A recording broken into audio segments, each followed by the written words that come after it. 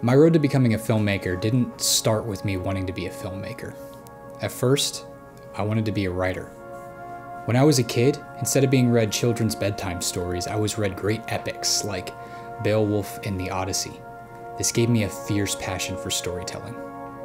For as long as I can remember, I've been crafting stories in my mind and telling them to whoever would listen. I learned how to put my words down on paper in a way that people could see the worlds that I had created.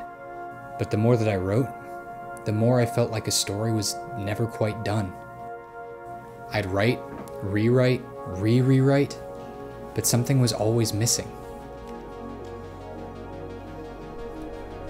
I told my mom what I was feeling and asked her what I should do.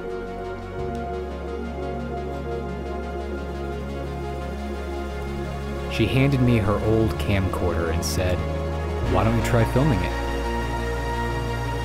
I gathered all my friends in the neighborhood and we filmed for an entire weekend with a bucket of old Halloween costumes and props.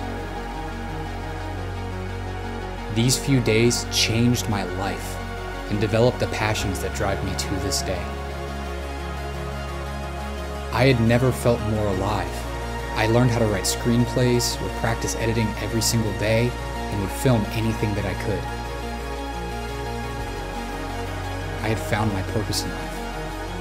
I sought out mentors who would teach me things that I could never learn on my own. Through them, I learned how I wanted to be a director of photography and developed my tastes from the films that they had shown me.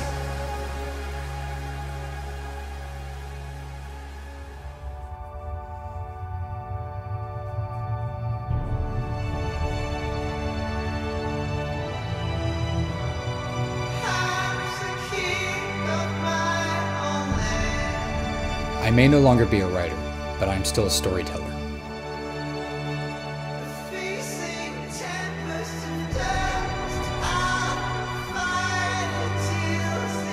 I take words and turn them into images that convey powerful emotions.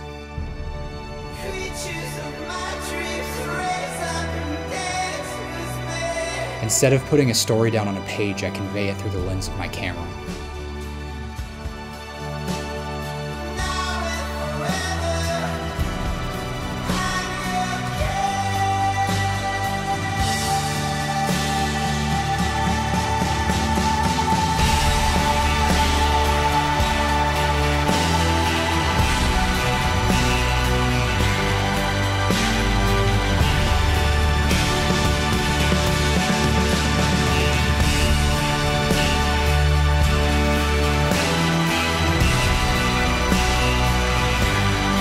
I will create great epics like those that were read to me when I was a child.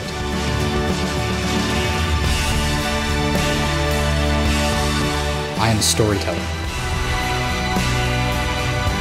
I am a cinematographer. I am